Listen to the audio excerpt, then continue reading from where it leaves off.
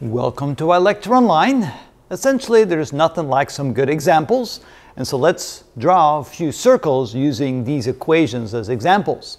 You can tell that the one on the right side represents a circle with the center at the origin.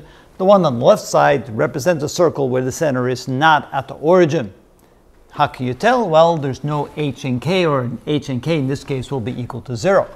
But it's always a good idea to rewrite this into the format. In other words, the radius square on the right side. So we should probably rewrite this as x squared plus y squared equals 5 squared, because now you can clearly see that the radius in this case is equal to 5.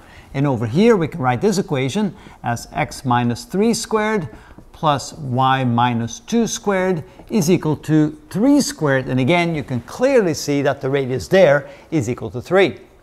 So the way to do that is to first find the center, and in this case the center is at the origin, and then you know that you can go into the direction of the y-axis or the negative y-axis, the x-axis and the negative x-axis, and find a point away from the origin that's equal to 5.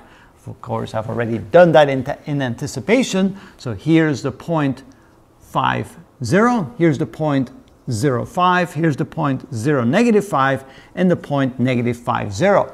And then if you draw a circle connecting all those dots, which of course not as easy to do because it's difficult to draw circles, but if you try to go through the dots like that, there it is. There's your circle with the center at the origin and the radius equal to 5. So that means that the distance from the center to any point on the circle will be equal to 5. Here we do the same thing, except the center is not at the origin. The center is at h and k, and of course h and k in this case are 3 and 2. So when you see the negative sign, that's part of the equation. The value for h and k are indeed positive. So h is 3 and k is equal to 2. So where those two come together, that will be the center of the circle. Now what you need to do is the same thing we did over there, but starting from the center. We need to go plus 3 and minus 3 in the x direction, plus 3 and minus 3 in the y direction. So let me use a different color. So first of all, we go 1, 2, 3. Then we go negative 1, negative 2, negative 3. Here we go 1, 2, 3.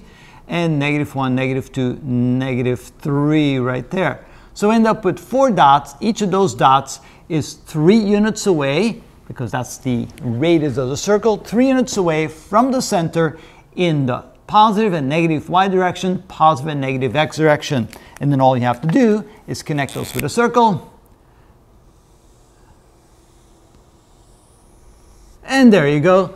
There's your circle that's representative of the equation x minus 3 quantity squared plus y minus 2 quantity squared equals 9 or equals 3 squared.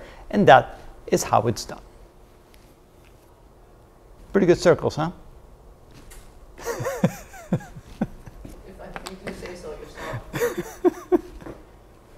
All right. Okay, on to the next one.